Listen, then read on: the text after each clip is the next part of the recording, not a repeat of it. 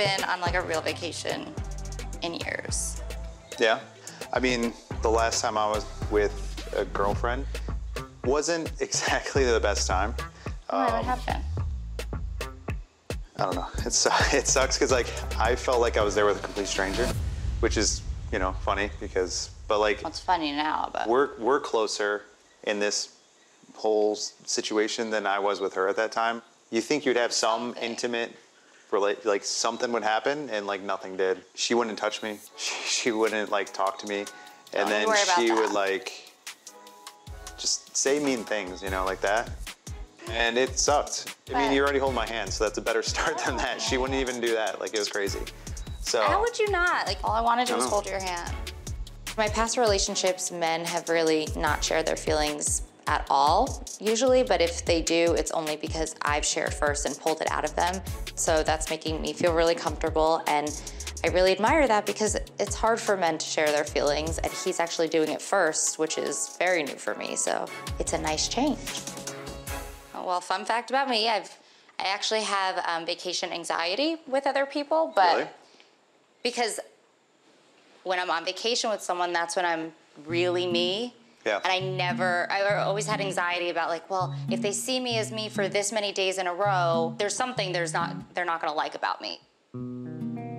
What are you worried that someone would not like about you? I don't know, just like me being me all the time because I'm a little, you know, like I'm a little crazy. I have my moments. Have you had any relationships that were like horrible or that were absolutely stand out? I mean, have you had one that like really stands out, kind of like what I explained? Sorry. Honestly, I mean, this was so long ago, but my first relationship ever, I was very young, was so toxic.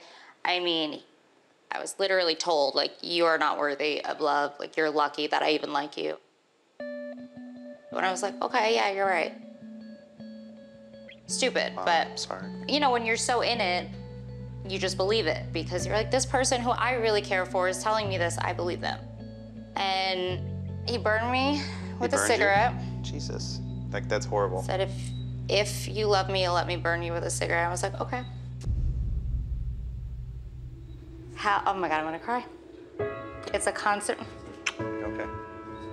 It's just a constant reminder that the past is there, and he just made me feel like I was so not worthy of love.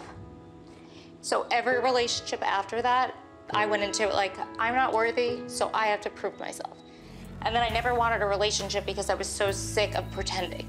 I know now that I'm deserving love, I'm worthy of it, but I was once a different person, and now I am changed for the better, so.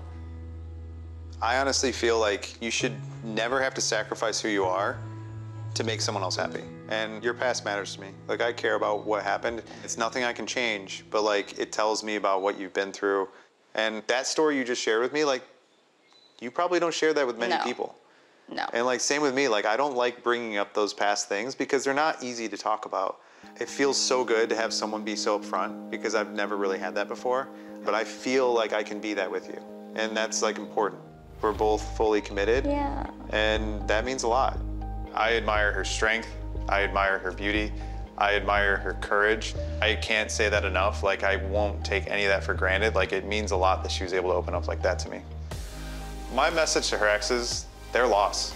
They let her go and treated her the way they did, and it's my gain. So like, I'm truly happy to be her husband. I honestly feel like I've known her my whole life, not just 3 days.